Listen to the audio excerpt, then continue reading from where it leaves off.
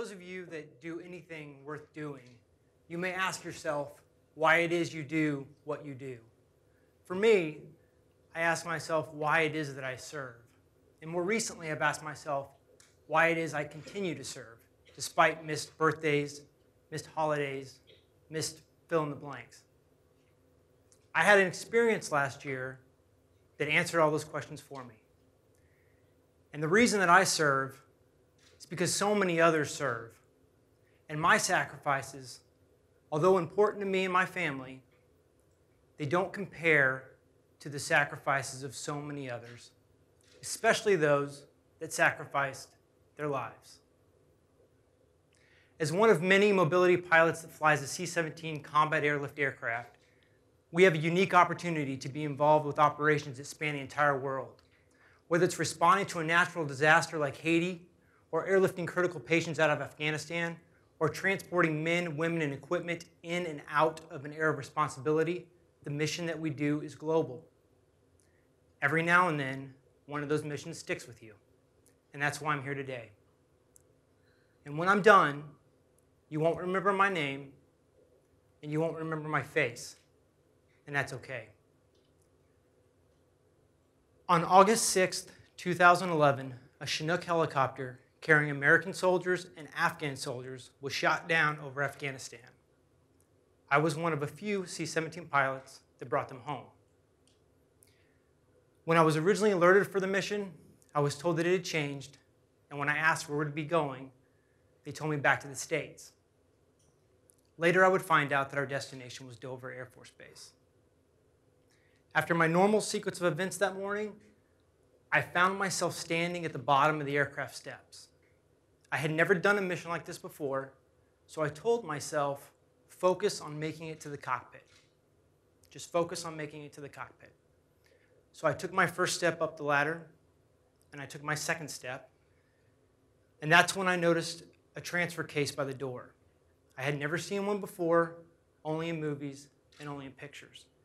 The American flag was laid out on top and tucked smartly into the sides. I took a deep breath, and I continued up the ladder. As I made my way into the cargo compartment, what became visible to me was the 19 other transfer cases. All identical, all with American flags laid out on top. I continued up to the next ladder and into the cockpit, where I met the aircraft commander who had brought the fallen soldiers from Afghanistan to Germany, and Germany is where me and my crew would pick up the mission. We discussed the mission, they shook hands, and he was on his way. Because of the magnitude of the event, I felt a need to ensure that my crew members focused on their normal duties, so I instructed the other two pilots and the loadmaster to begin the pre-flight. I also knew that there had to be some paperwork that I needed to sign, so I went back down into the cargo compartment. And as I did, I watched as the mortuary affairs folks readied and situated the transfer cases for their return home. I found a staff sergeant who had the paperwork, and he said he needed a few more minutes, so I instructed him to come find me in the cockpit when he was ready. A little bit later, he came up into the cockpit, and he said, "Sir, the paperwork's ready for you to sign." There are moments in my life that I will never forget. The birth of my son and the birth of my daughter.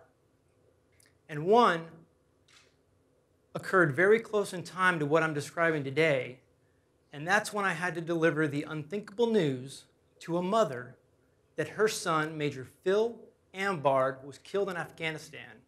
And while I didn't think that I would encounter another moment like that so close in my life, signing that piece of paper was yet another. Because the minute that I signed that piece of paper is the moment that I became completely responsible for those fallen soldiers. It was now my duty, my responsibility to ensure that they made it back with dignity and respect and safely, an honorable return. I signed the piece of paper, I ensured the jet was fueled and the pre-flight was complete, and then I went downstairs to do the last thing that I do, which is the walk around. As I exited the C-17, a bus had pulled up to the front of the jet. The bus was carrying fellow Navy SEAL members that were there to accompany their fallen friends back to the States. This stopped me in my tracks because I didn't know what to do and I didn't know what to expect. But let me tell you what I saw. Every single one of them came off of that bus with their heads held high, a determination in their look and a quickness to their step, and I have to believe that's exactly what they look like when they go out on a mission. I made eye contact with the first SEAL.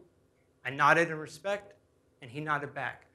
I stood there and watched while every single one of them boarded the C-17. And then I completed my walk around, and I again found myself standing at the bottom of the aircraft steps. I looked up into the cargo compartment, and I saw 2 American flags and 1 Navy SEAL flag hung from the ceiling. 3 of the 20 transfer cases were visible, and I looked up on the side of my aircraft and I saw United States Air Force painted on the side. And I stood there trying to take it all in because I don't want to forget the sights, the sounds, the smells, or the faces of the SEALs that day, because we should never, ever forget the fallen.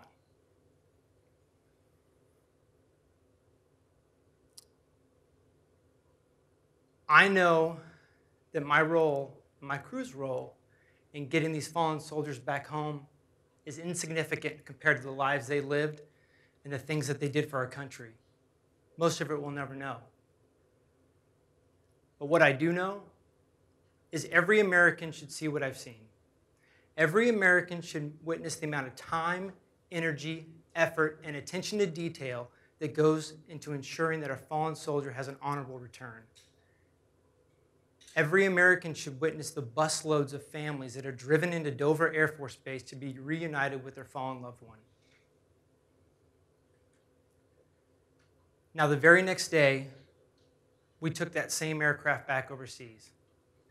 And as we left over and we leveled at our cruise altitude, I got out of the seat. And I went back down in the cargo compartment. No more American flags hung from the ceiling.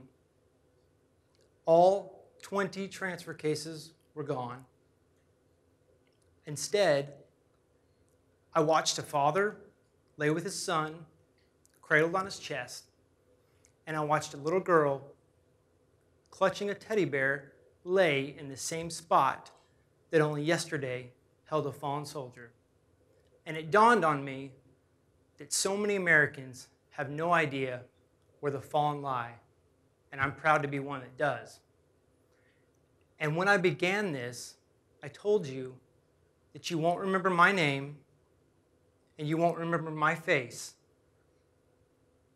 But here's the thing, you cannot forget theirs. Jonas Kelsall, Louis Langley,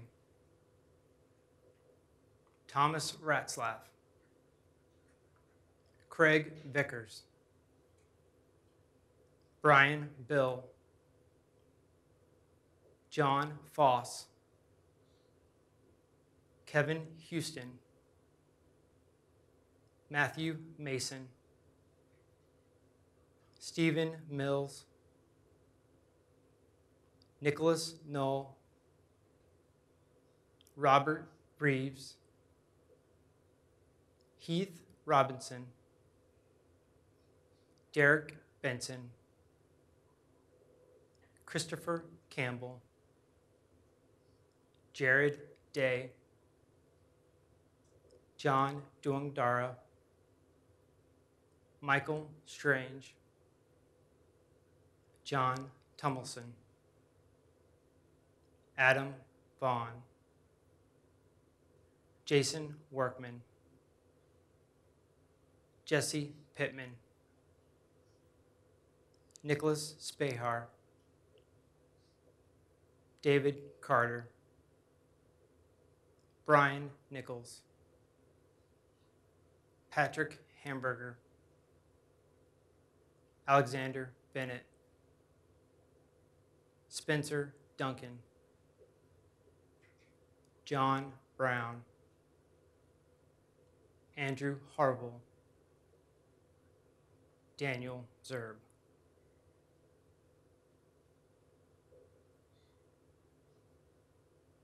Thank you.